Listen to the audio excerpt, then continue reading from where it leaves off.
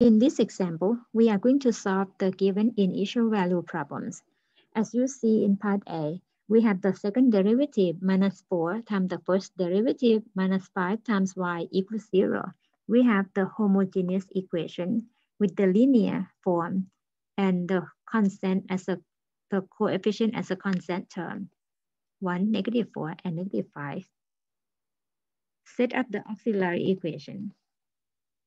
The second derivative gives you the second power with the coefficient 1. So m times 1 to the second minus 4, the first order, which is the first power, the m, the zero order, which is the zero power of the m, or just the constant negative 5 equals 0. Factor completely to get m minus 5 times m plus 1 equals 0. Then we get m equals 5 and m equals negative 1 as the two distinct real roots. Then the general solution in the form of y equals c1 times y1 plus c2 times y2, or c1 times e to the 5x plus c2 times e to the negative 1 times x or negative x as a general solution. And then the initial conditions are provided as y at 1 equals 0 and y prime at 1 equals 6. We're going to use these two conditions to find the parameters C1 and C2. To set aside, so the y prime equals 5 times C1 e to the 5x minus C2 e to the negative x. To use the first initial condition where x equals 1 and y equals 0. So the left-hand side 0 equals C1 times e to the first plus C2 times e to the negative first. To get the equation 0 equals C1 times e plus C2 divided by e, or 0 equals C1 e to the second plus C2. For the first derivative at 1 equals 6, the y prime at 1 equals 6 equals 5 times C1 e to the 5 minus C2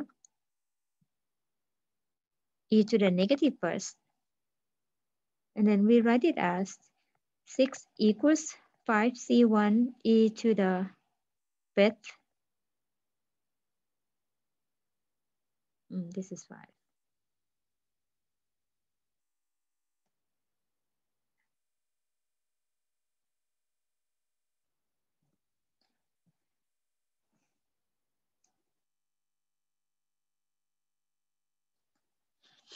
This example, we are going to solve the given initial value problem.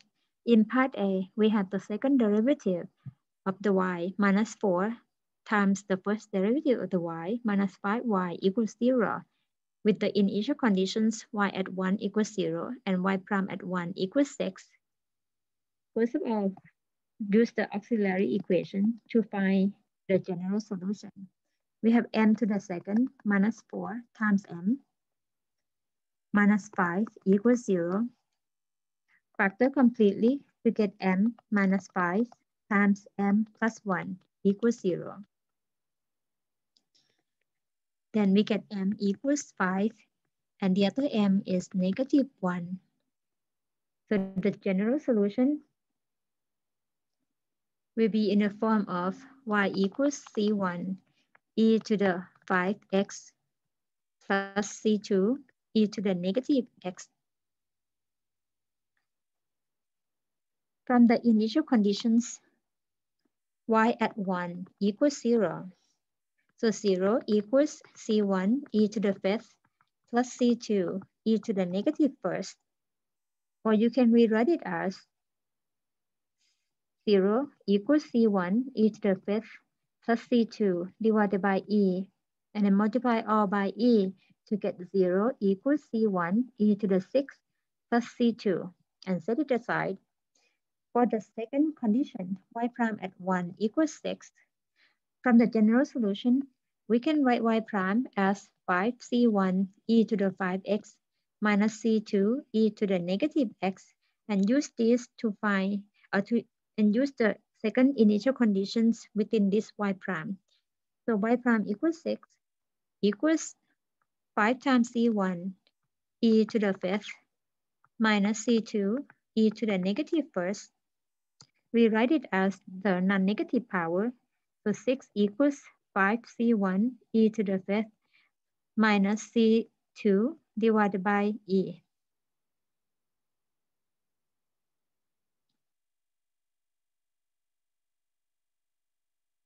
And treat the same way as previous step.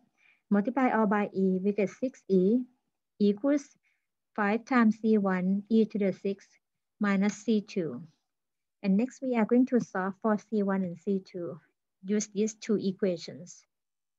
If we add these two equations together, we're gonna get 6e equals 6c1 e to the 6th. Therefore, c1 equals e divided by e to the 6th, which is e to the negative fifth.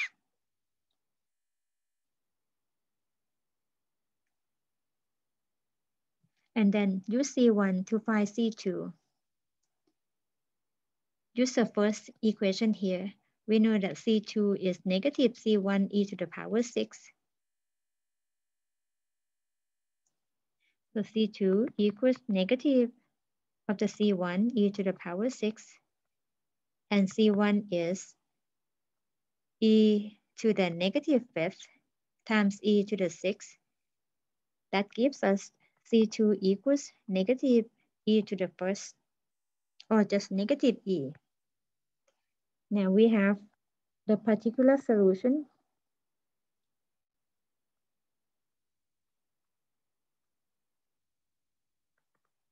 Or the solution of this initial value problem as y equals e to the negative fifth times e to the 5x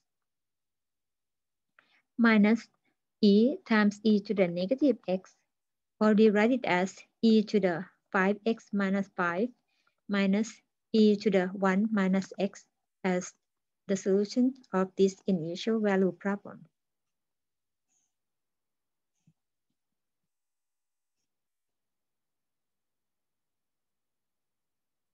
The second example, in part B, we have y double prime plus 25y equals 0. Given the initial conditions, y at 0 equals 6, and y prime at 0 equals negative 2. First of all, find the auxiliary equation, which is m to the second plus 25 equals 0. We get 2 complex conjugate, which is m equals plus minus 5i. Or you can write it as 0 plus 5i and 0 minus 5i. That means your alpha equals 0 and the beta is 5. Then the general solution for this problem is of the form y equals e to the 0x multiplied by c1 cosine of the beta x, which is 5x, plus c2 times sine of 5x. Or we rewrite it as y equals c1 cosine of 5x plus c2 times sine of 5x as a general solution. With the initial condition y at 0 equals 6 and y prime at 0 equals negative 2. At x equals 0, y is 6. So 6 equals c1 times cosine 0 plus c2 times sine at 0. Sine at 0 is 0. Cosine at 0 is 1. That gives us c1 equals 6. And next, the second initial condition, we're going to use y prime. So y prime equals negative 5c1 sine of 5x plus 5 times c2 times cosine of 5x. As x equals 0, y prime is negative 2.